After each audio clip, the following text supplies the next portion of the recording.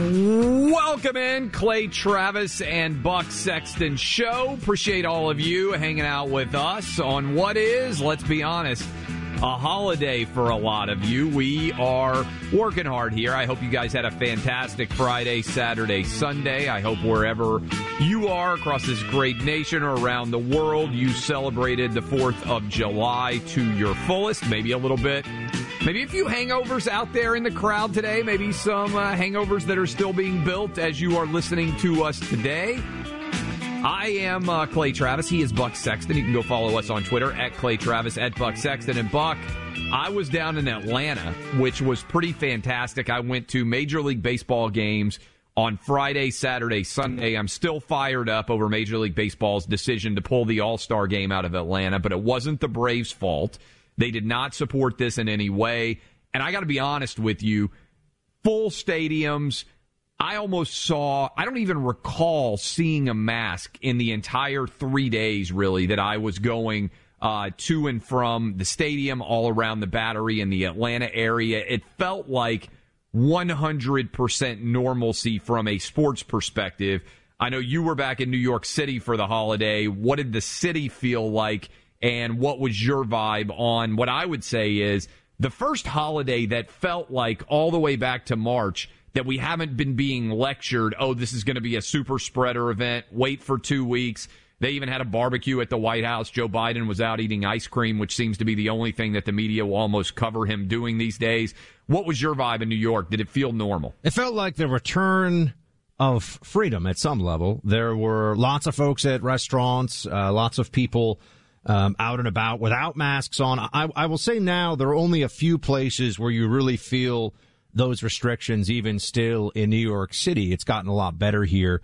You have it in these national ride share apps still. So if you take any of those, Uber, Lyft, any of those, taxi drivers, interesting. I think it's because here in New York there's actually a partition. There's always been a partition. So they're very lax about that for the most part. Because I see they don't wear them. They don't wear masks the same way you'll see others. And Uber will actually make you take a photo of yourself to prove you're wearing a mask. If you get hit once for not being a mask wearer, they'll make you start taking a selfie to prove your mask is on. But to your broader point, look, restaurants wide open. The weather here was a little in New York over the weekend. I know people had better weather in other places, or perhaps they had similar situation. But I just say this: we had a 4th of July celebration where finally it felt like people could live their lives again. And remember, Biden told us if we were good little boys and girls and got to 70% vaccination rate. Well, we didn't get to the 70%, but I think people have finally, now when I say people, I think 80% of America is in a much better place about all this stuff now. I think about 20% of America is still so traumatized that they're completely unreasonable about the COVID realities. I think maybe it's more like 10 or 15%, but they're a very vocal 10 or 15%. I think that's right. And I keep waiting. So Nashville had the biggest fireworks display of anywhere in the country on Sunday, yesterday. And I looked at the pictures. There was no social distancing. There was no masking. And I'm cautiously optimistic. I'm curious what you think about this, Buck, that it's going to be really hard, given where the masses, I think, are going to find themselves very quickly, to go back to the masking and shutdown universe. My fear is, as it gets cold and the fall and the winter emerges, there are going to be some hot spots, and the same people who learn that they can have draconian authority over all of us, the Gavin Newsoms and the Andrew Cuomos of the world, may try to rear their ugly head and reclaim control.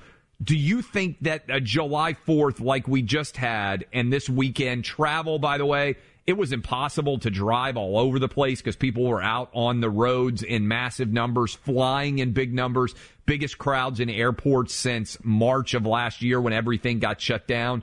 Do you feel like big days like this help to fight the battle of we can't ever go back again? Well, can I tell you my Spirit Airlines story? Can I tell everybody what happened? I need to hear all about this. Since you were texting about it on Friday, yes. And also, just for everybody, we've got member of Congress who didn't want to celebrate the 4th that Clay and I are going to dive into. The anti-Americanism on the left for 4th of July. We're going to dive into that momentarily. And there's a lot of news stories. Big thing, big kerfuffle. I don't know if that's the technical term. That's the perfect word. Thank you. Out of ESPN. Yes. We can talk about that in a moment. So we got a bunch of things we'll get to this hour, but I'll give you the abbreviated version. So I'm sitting there. Clay and I had a first 2 great weeks in Nashville, and everyone's feeling good. We're going off the holiday weekend. And yes, the only flight, because everyone keeps saying, it's like, I don't know, Clay. People send me a text. Do you know that Spirit Airlines is a budget carrier? Yes. But I'm not fancy. I just want to get somewhere where I have to go, and I want to get time. You pick time over flight airline, right? I feel like most people probably do that. Exactly. So in this case, I'm flying Spirit once again, and I wasn't even going to name the. Well, I guess I did in the Twitter thread that went kind of viral over the weekend. But I'm sitting there, and I'm it's kind of I'm right next to where the airline attendants gather in the front, as they do, and, hello, welcome, and hello, how are you, and all that stuff. But instead of that, there's a lot of like, pull your mask up, honey, and I'm not to adults. Well, I mean, that too, but to small children. So yes. Small that at one point, the attendant says, can you pull your mask up? And the parent says, my kid's like not even 2 yet. And there was kind of okay, I guess we'll let that slide. I mean, they're telling basically 2-year-olds, and remember, not that their mask is off, pull it up over your nose, because that's really going to save us. So then we get to, I mean, you've seen this when you fly. This is still, airlines is where you deal with this. And I always tell everybody that flying in general is like taking a time warp to the Soviet Union circa 1975 or something. The rules are stupid. We all know the rules are dumb. We have to obey them because otherwise we get into trouble. They know it's dumb. We know they know it's dumb, but yet we still have to do it. So I'm sitting there and the people are coming on the plane. And then the woman who has been telling everybody to mask up pulls her mask down for the entirety of the announcements. Now, yes. Clay, I am not a master's in public health or a PhD in epidemiology or an MD, and I accept that. But I am pretty sure that there is no special exception for I want to be able to say something more loudly so the virus is not being expelled. Not that I think the virus is even. They're all, by the way, they're all vaccinated. That actually, I could hear their whole conversation because I was right there.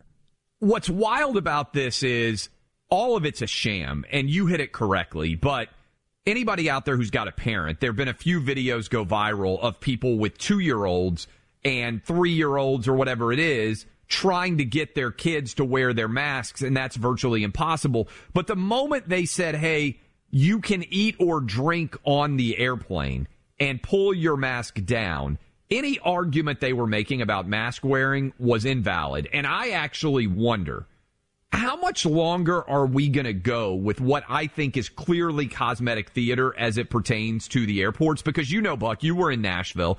The only place anybody is wearing masks in, like, the states of Florida, Tennessee, Texas, a lot of the country now, is when you go into an airport and when you walk through a terminal. So how long do we keep the cosmetic theater and the charade going? And for everyone who's listening who's in a place where they don't do this or you're not worried about this, understand that as long, it's like an infection that hasn't been cleared. I think that's a pretty good analogy here. As long as some of this stuff lingers, it will come back. There will be, whether it's this flu season or, this COVID season, it's combined, or the next time, until we all understand that this stuff, to borrow from you, is just cosmetic. It's just theater. It's theatrics. Yes. But just to finish, it's going to come back. But to finish what happens, so then I'm sitting there, the woman pulls her mask down to do the whole, buckle your seatbelts, which, again, it's the Soviet Union, flying planes, commercial is, and let's just say it's Spirit, they're not exactly... It's like fly the Fauci skies. They're very strict and they don't really care. And I hear them then have a conversation about how we've got non-compliance. And I'm like, you got to be kidding me. And they have this, and a bunch of them gather, they're the stewardesses or the attendants or whatever the proper nomenclature is. They gather and they say there are 3 people who are not wearing their masks. And so now by the way, plane, it's holiday weekend, plane is absolutely packed. Not an empty seat on the whole plane. And there are 3 people that they say have their masks down below their noses, and they've already told them, once or twice or whatever it is. But now we all have to wait there while they go through the removal procedure. They actually removed 3 people. How old are the people that are getting removed, Buck? They were in their, I'd say their 20s. in their 20s. So were they making a conscious stand here? Like, were they drunk? Like, how would you assess their, like, three of them, theoretically, they would want to go to New York, right, for the weekend. Like, what's causing all of this consternation? They had to be told, pull it up over your nose too many times for these attendants' liking. Oh, my God. And so then, because I heard the negotiation going on behind me, and they were like, no, we'll wear them, we promise. We're good, we promise. And it was like, sorry, third strike. Now the airplane people, not the attendants, they bring on these other people, not police, but like, I don't know what, supervisor, security. And then they have to negotiate with them and have to start saying, you either come with us or the police will come and arrest you. So let me go through the whole thing. Delayed the flight about 40 minutes. We're all sitting there. So didn't the girls have to walk off like perp walk style? They took three of them. I had photos of the whole thing. They took the three of them off the plane. And then at the jetway, because remember, you have to clear the jetway before they can pull away. They're negotiating about how they want to get back on the plane. So you got, 140 people, give or take. I don't know how many are on this kind of a plane, but over 100 people are all sitting there for over 40 minutes because some attendants are annoyed about the lack of perfect mask compliance while they're shouting at us with their masks pulled down about mask compliance.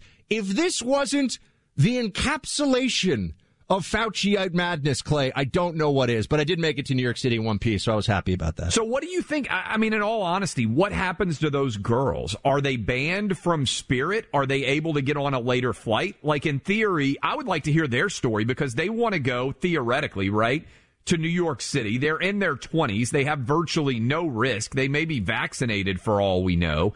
And the flight attendants just decide you weren't masking appropriately, so we're going to demand that you exit the plane after they've already boarded. They probably have checked bags, Buck. They're already sitting there. What sense does it's all cosmetic kabuki theater nonsense. I would refuse by nullification of these orders if I worked for the airline, meaning I understand people don't want to lose their jobs. I think the sane, honorable thing to do is just pretend like you don't see it if someone's mask is down below their nose. Who cares? Stop being crazy, libs. That's what I want to say to them. Stop being crazy, and people need to non-comply. People in positions of authority with this stuff. If someone else on the plane is going to complain, you can kind of...